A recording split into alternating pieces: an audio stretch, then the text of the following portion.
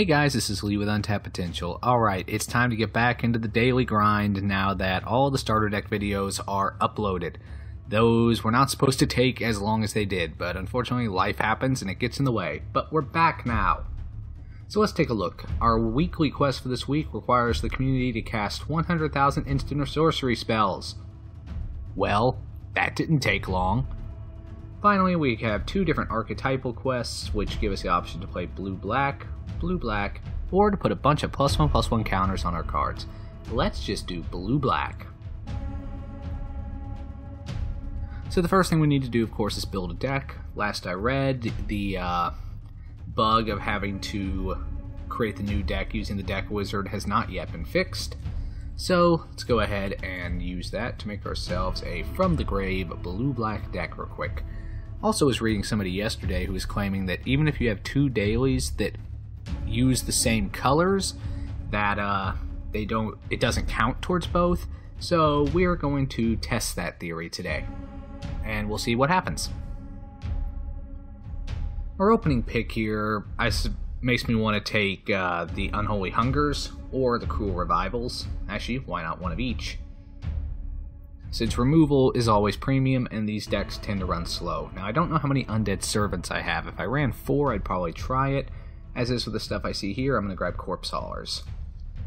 Get some early game threat going and the ability to get back a good creature later. Necromantic Summons is as good as the best thing we can steal from our opponent. Rise from the Grave kind of fills the same purpose. I don't want more than 2 of those, I don't think, though, so let's go ahead and pick up a couple Grave Diggers if it'll let us. There we go. Now we need to find stuff to fill up the graveyard. So once again, we're going to try to keep a early offensive going here with a Screeching Scob, which I only own 1 of. So let's grab a couple Sky Eel Schools for the late game. And I think 2 Bitter Revelations will also do nicely for helping us draw the cards we need. Finally now we get to round out the deck with more good stuff. This is not good stuff. So we'll grab 2 copies of Kite Fins for our late game. We'll put in Meteorite as a way to ramp ourselves. Liliana seems like a sensible inclusion. Separatist Void Mage fills the 4 drops and is a good tempo play.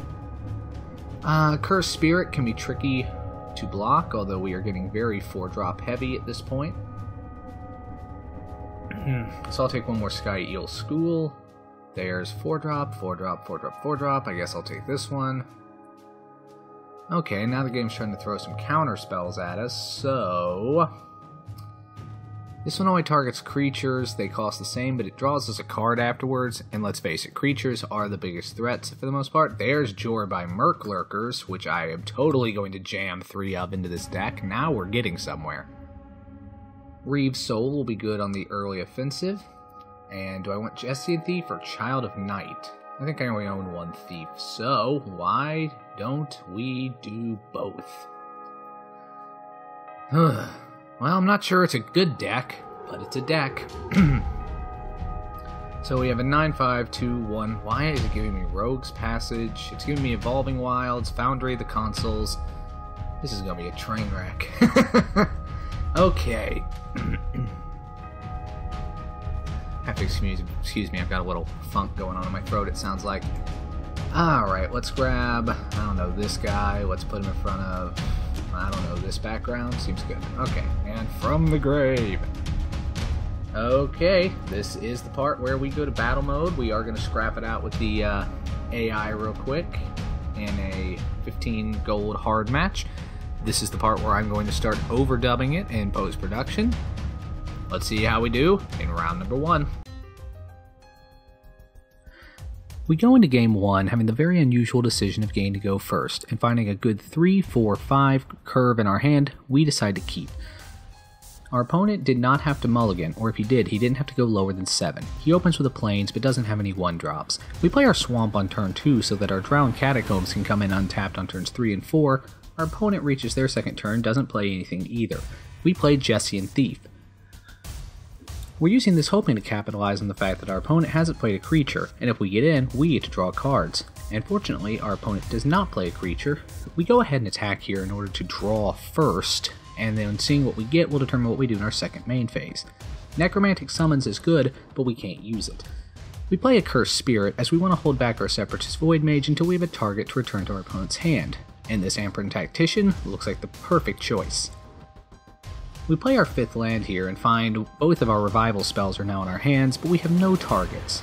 We also earn an achievement there, 1 in, 1 out. We attack our opponent again and get to draw yet another card off Gestion Thief. We find Evolving Wilds.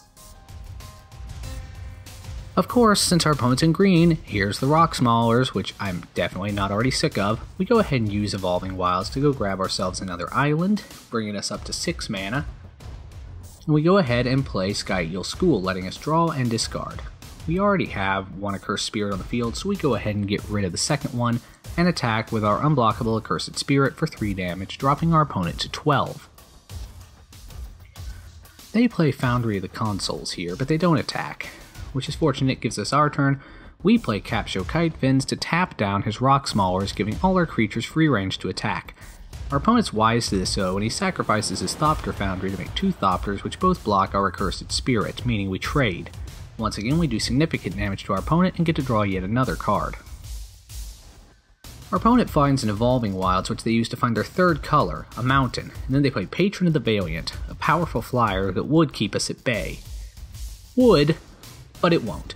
We draw Cruel Revival off the top of our deck, allowing us to kill one of his non-zombie creatures, meaning we can target either. We kill his Patron of the Valiant, clearing his flying defenders out of the way, meaning that our 2 3/3 flyers are both able to swing it through the air and finish the game off nice and easy. We go ahead and observe here that it did indeed only count towards one of our archetypal victories. I decided to restart the game here in order to see if perhaps that will cause it to count, as I've had gold that didn't register before but that reappeared after a restart. Unfortunately, no such luck. It does in fact appear to only count them one at a time. Nevertheless, let's go ahead and finish what we started and do another solo battle against the hard AI. We did really well in our first one, we got in real quick, and it helped that our opponent missed their early plays. Let's see if we can pull this off again and wrap this up in 2.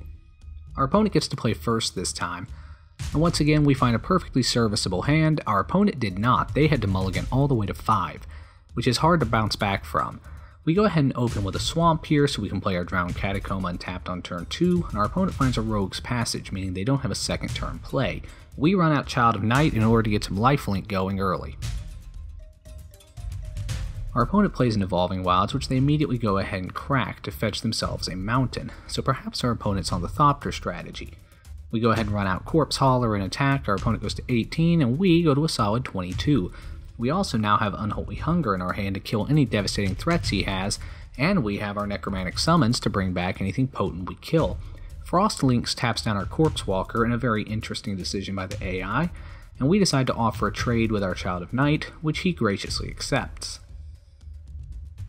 In the second main phase here, we go ahead and play Jorbai Murklurker, useful for his ability to give other creatures lifelink and for having a big body since we control a swamp. Our opponent makes their 4th land drop but doesn't do anything with it, and we find our 5th land, which is what we need. We attack with both our creatures, doing 4 damage, and here I kind of screw up. I miscounted how many lands I had. I should have just taken the Child of Night and the Jorbai Murklurker. Instead I take Murklurker and Swamp. I guess I thought I only had 4 lands or something. My bad. Our opponent finds yet another tap land they can't do anything with, and we go ahead and run out another Jorbai Murklurker. Here is another part where I probably misplayed. Since I didn't have anything else to do with my mana, I should have given one of my dudes lifelink, but in the end, as you'll see, it doesn't end up mattering. We have a very well developed field, our opponent does not. They play Ringwarden Owl, and we decided to go ahead and activate Spell Mastery here by playing Unholy Hunger to kill it and clear the way for a bunch more defenders. This time I do remember to give my creature lifelink, so as we do 6 more damage to the opponent, our life total becomes 24. Our opponent plays another Owl, but unfortunately for him it's still not going to be enough, because what we do on our turn, we play Necromantic Summons, bringing back Frost Lynx. And since we have Spell Mastery, it enters with 2+1/+1 counters. We tap down the Owl, and we swing with the team for victory. Now what's interesting here is even though the 2 archetypal quests don't stack, our other daily, the put +1/+1 counters on creatures we control, that does count. A very interesting development. We're going to go ahead and wrap things up for today though by heading to the store and buying a booster pack. Another pack, another mythic, but let's go through them one by one. Armancer's good in the black-white decks that enjoy playing the enchantments for their benefits. It's also a great way to get back a suppression bonds or perhaps a claustrophobia. I mean, if you're in more of a blue shell, solid card. Ring Warden Owl should be fresh on everyone's mind as we just dealt with 2 of them. And it's a solid beater, it's a good prowess card. It's not amazing, but it's fine. Veteran Sidearm, on the other hand, I can't say the same for that. A 2 cost and then another mana to equip it for just a 1/1 bonus, that's a lot of effort for not a lot of payoff. Maybe the blue-red artifact deck wants it, but I think they can do a lot better. Hey, speaking of better, Chief of the Foundry. Now we're talking. 3 for a 2/3 that gives all your other artifacts +1/+1. Oh yeah, that's a thing. Really plays well with Thopters. 1/1s can peck in the sky pretty quickly, but 2/2s flying through the sky, that's a fast clock. We also find another awesome uncommon here in Sphinx's Tutelage. This is the sort of card you build a deck around, and it really punishes players who are playing one-color decks. Hey, I hear mono red's a thing. I don't know, might be worth looking into. And finally, we find Avaricious Dragon. This one's tough. 4 for a 4/4 flyer. That's a pretty aggressive cost, and it can certainly do damage, but its other abilities are what we talk about here. At the beginning of each of our turns, we draw an additional card. Great! At the end of our turn, we discard our whole hand. Less good. I'm not sure it's that bad overall, though. You know, in an aggressive red deck that tend to vomit all their cards onto the field really quickly and then run out of gas, this thing works well at the top of the curve. Powerful beater? Check. Refill your hand? Check! Just spend your cards fast, just spend all your cards in one turn. You won't have anything to discard. Ultimately, I think it's an interesting card, and I think it's certainly worth inclusion in some decks, but you gotta know, it can be a drawback. Well guys, that's it for today. This has been Lee with Untapped Potential. Like, comment, subscribe, and I will see you next time.